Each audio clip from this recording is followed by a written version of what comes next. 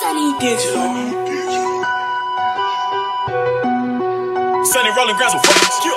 Yo, band baller, no Johnny Dane. Yo. Hey, what's up YouTube? Today I'm going to be showing you how to actually fix the problem where it says that it failed to start recording, and that usually is a problem with a lot of nvidia cards.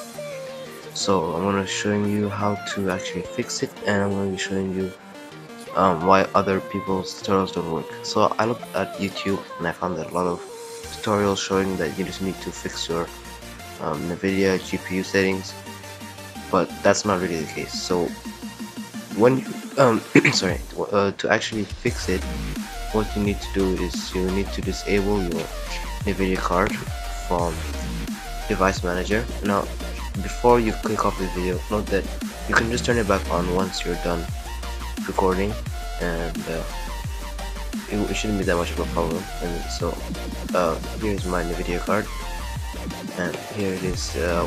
Just disabled it. Once you've done that, you just quit, and then you go to settings of the OBS. So I just like you guys to pause the video while I go through the settings and make sure that you copy it. So all of this is just default settings. You don't need to change anything, just make sure that it's the same actually. Then you go to stream. Stream has nothing to do with it. Then you go, this is the important part where it says streaming. You need to make sure that your encoder is times 264. It's usually gonna be default nvidia, but you want to disable that, and change it to times 264, and you're gonna do that same for recording. Once you've done that, you go to advanced and make sure that the color format is NV12, otherwise it's gonna mess up your recordings.